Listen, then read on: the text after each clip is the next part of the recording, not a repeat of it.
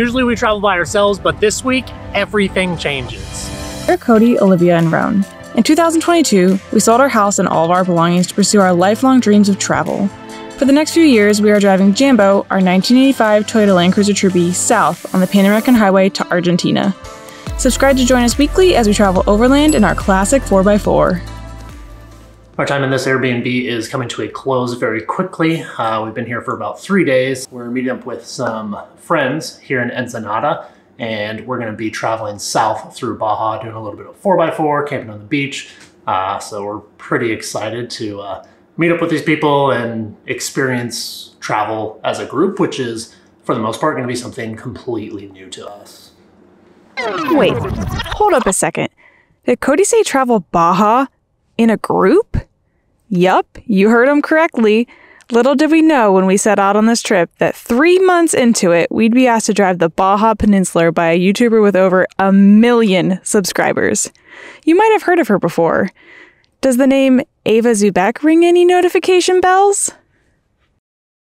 Well, on a fateful Sunday night in Ensenada, we met up with Ava, her lovable, goofy German Shepherd Vilk, Mathilde and Nick of Next Meridian Expedition, and Meridian and Chris of Tread the Globe.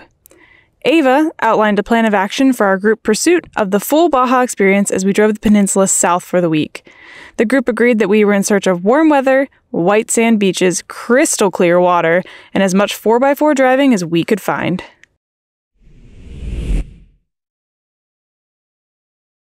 We would reconvene with everyone the following morning to start our adventure. But first, Cody and I had a lot of cleaning to do in our Airbnb, and we had to repack the Troopy for several weeks of travel. So one of the things that we are looking forward to over the next 9 days is traveling with vehicles that are the Troopy's contemporary. They might be a little bit newer, but in terms of power and size and overall vehicle purpose, I think we're all going to be pretty well matched. We got our first glimpse of Cody's beloved Defender 110s that we would be traveling with for the next week. Odyssey, Ava's dark blue 2006 TD5, and Albatross, Nick and Mathilde's white 2012 TD4. Was Jambo, our white Landcruiser Troopy, just a little jealous with how enamored Cody was with these Land Rovers? Probably. But the thing about Toyota Land Cruisers is that, despite everything you throw at them, they just keep chugging along, which is what Jambo did regardless of Cody's newfound overland besties. So this is going to be our convoy, most of our convoy for the next few days. We have Ava Zubek in the blue Defender, and then we have Next Meridian Expedition in the white 110. Who's leading the convoy? I think Ava. Ava? Ava, you lead? Yeah, you leading? To start with? What? You lead to start with? Yeah. All right, we will take the rear and follow everyone else. All right, ready to go? Let's do it. Ready to go. Ready. Ooh, it's good. How fun.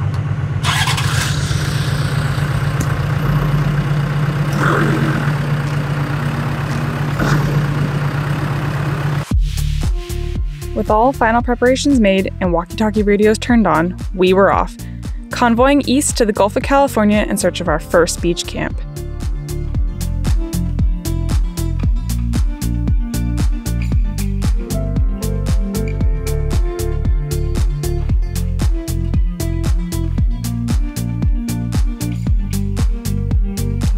This was Cody and I's first experience traveling in a group while on the Pan American, and to say we were excited would be an absolute understatement. Hesitation was our initial response when we were invited to deviate from our typical solo travel style, but the buzz of energy we felt during the first few hours of travel with this group was addictive. Rolling into camp that evening, we couldn't wipe the huge grins off of our faces, hardly believing this was our life now, even if it was only temporary.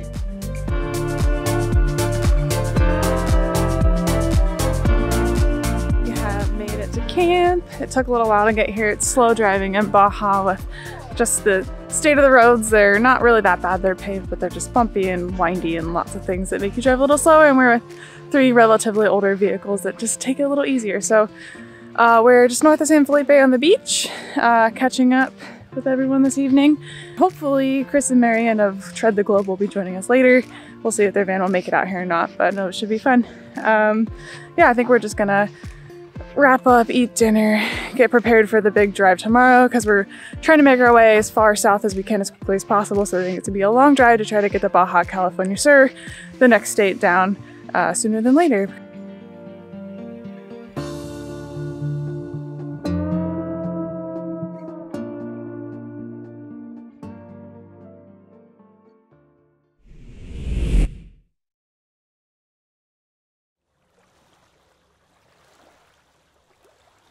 This beach that we're on this morning is our first properly nice beach since we've entered Baja, and the sand is really fine. It's nice and white, but the water is a little less than desirable. It's kind of just like a big mucky area, and I'm just out walking around right now, and it's funny because last night he ate 3 big conchas that we had stored on one of our seats while we were visiting with everyone, and I don't think his stomach is super happy about it. Maybe next time you won't eat all the conchas? I really wanted those for breakfast this morning. With our first day behind us, it felt like we were all becoming fast friends, bonding over shared adversity. Even Ron and Vilk, despite Vilk's endless puppy energy. And of course, any good overlander knows you must share stickers with your new friends. I am putting our sticker on the next Meridian's Defender. On the Wall of Fame, is that what you called it? Yeah. She's making history. Making history. No, she's fine. There you go. Good day, Jambo. Good day, Jambo. Good day, Jambo. That's a beautiful sticker. Yeah. Thank you. Thank you. Well, nice meeting you. We'll see you very forward. Can I make his definitely. Try to make it as straight as possible. There we go. Nice. Beautiful. All right, now it's Ava's turn. Yay. Go wherever you want. Gentle. Make sure it's straight. Yeah, perfectly straight. Is it? Is it? Yeah. It looks... No, is it?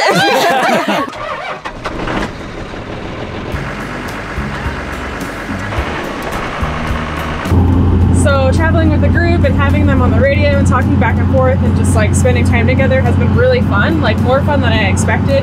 Like I feel like Cody and I and Roan too are creatures of habit and routine, and you know, I thought this maybe would throw that off a little bit and I'd get a little stressed, but I actually am finding it really fun to spend time with everyone and get to know them and just, I don't know, interact with the group and like travel in a different way. So yeah, I'm just really enjoying it.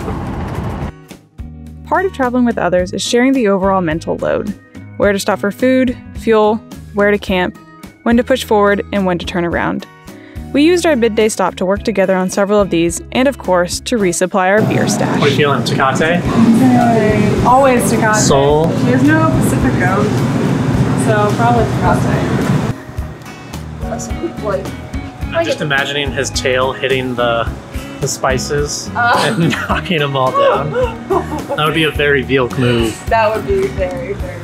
We're getting close to camp for the evening, and we had to stop at the market to try and get some directions, figure out where exactly we're going, and pick up some beer at the Rancho Grande market behind us, which is a necessity for beach camping. So, the choice is... This one, right? Calamar. Yeah, that's the one. So either we... I don't know what that looks like. It doesn't now, it's 41 though. Yeah, it was. It's probably off-road, We can do it. Like, so it'd be you can slow. have lunch peacefully at this beach and Yeah. drive later. You know? Yeah, that might be a good decision. Eat lunch real quick and then head out there. I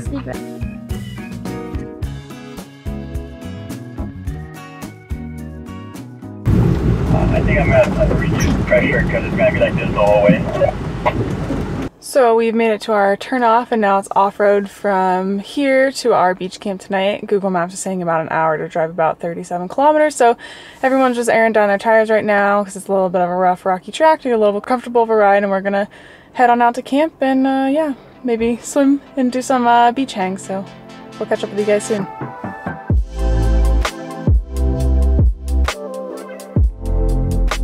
Hopes were high that the hour-long off-road track would lead us to a quiet, beautiful paradise of a beach.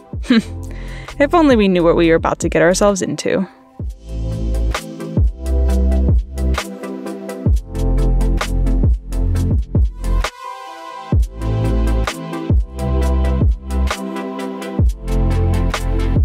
As we rounded the last corner, we quickly realized this was not our long-dreamed-of Paradise Beach. Sketchy vibes were high as we stumbled upon what appeared to be a less-than-legal mining operation.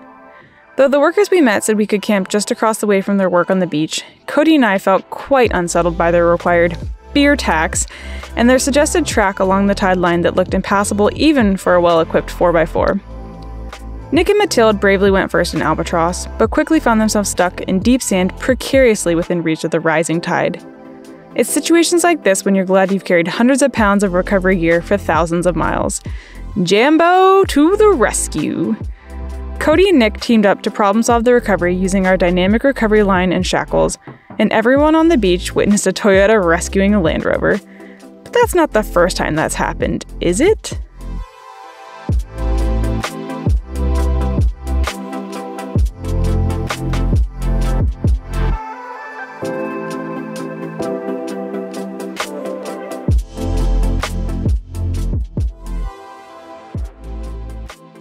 Well, that is not what we expected to find when we went to camp this evening. Yeah, definitely wasn't expecting to stumble on what appeared to be like a pebble rock mine or something like that. Or like a pea gravel mine. But it was nice. We got to use our recovery gear for an actual recovery for the first time the entire time we've been traveling. Naturally, Nick is the one that said this, but it was the Toyota Landcruiser rescuing the Defender. So we're not going to start keeping score or anything, but the recovery went well, I think. It was only like 3 pulls maybe on our active recovery rope from Max Tracks, and the Defender was popped right out. And yeah, we did not want to camp near there. It seems like a sketchy place, and kind of just, you know, pick your iOverlander sites carefully. That one had one entry and no pictures, so yeah, maybe not the best choice for us, but it was an adventure to say the least. We decided to check it out just because of the scarcity of beach access in the area that we're currently at. But we've got a cool spot here in some old aged granite. So I think we're gonna cook some dinner real quick and hang out with everyone and enjoy the nice colors in this little valley. Yeah. Good night.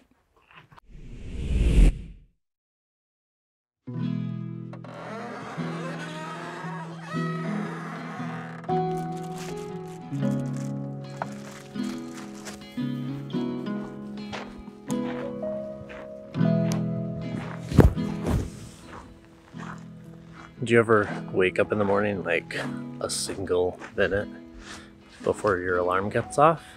I've been doing that a lot lately in the Troopy.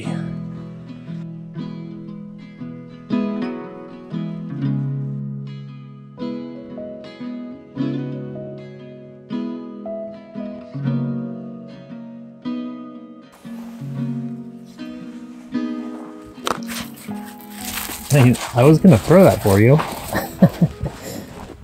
He's such a funny dog.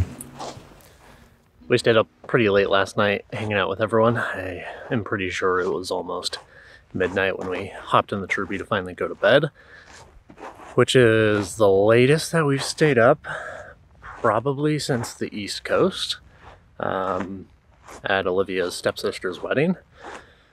Normally we go to bed at like 8 if we're by ourselves, but last night was incredibly fun, like the type of night that we as just 2 travelers by ourselves most of the time almost never get. So super fun hanging out with everyone and sharing a few drinks and just seeing where the conversation goes.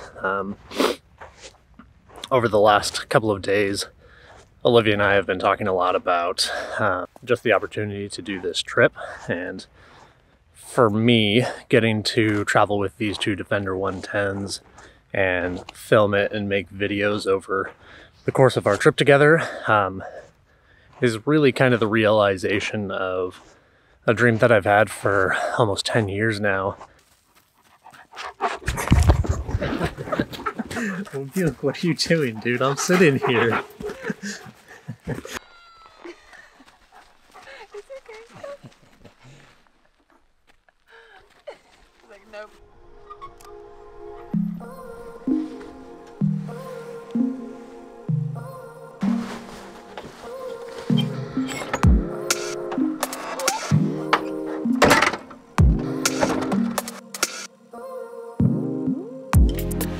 high on the feeling that we were finally living our dream life, we departed camp and headed for an alternative route back to the highway that had been proposed by Nick.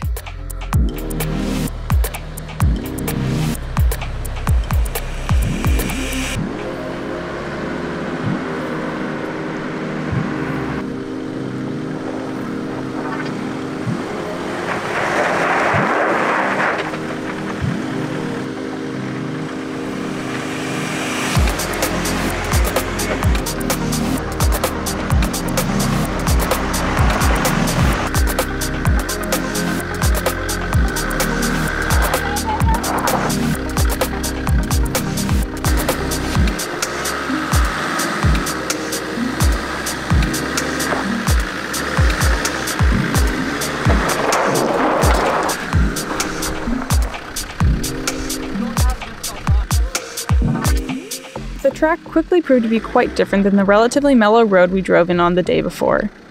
Ava's top-heavy Odyssey struggled to crest a technical off-camber climb, and despite everyone's best attempt to get Odyssey up the hill, Ava felt more comfortable breaking off from the group and backtracking alone.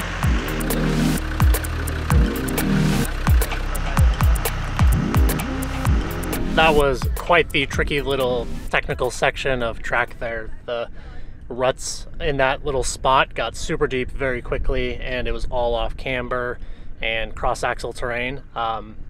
Props to Ava for giving that a shot. I think if Nick had not been leading the group, Olivia and I would probably have, at the very least, hesitated to do it and possibly have turned around. It's so visceral, the tipping of your vehicle and ultimately your house.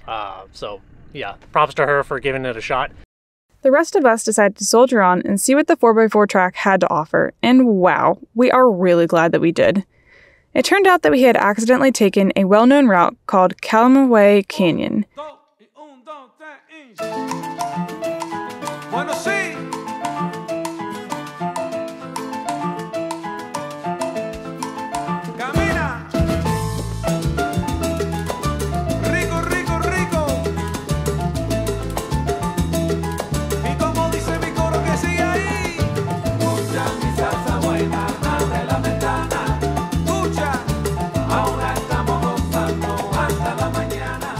Honestly, it was the funnest 4x4 track we've ever driven in Baja. Driving up the bumpy riverbed, winding through the canyon walls, it just doesn't get much better. How do you guys feel about the track? I loved it. Honestly, first time going through sand, cactuses, off-road, twisting the car. It was awesome. Awesome. And thank you for coming with us. Yes, we loved it. Mathilde, how did you feel? It looked like the Lost Valley. Like we were alone. It felt, yeah, it was quite the adventure. Not planned, so even better. Yes, exactly. No, we thought it was awesome. We loved it. We're glad that you guys decided to go forward so we could do it too.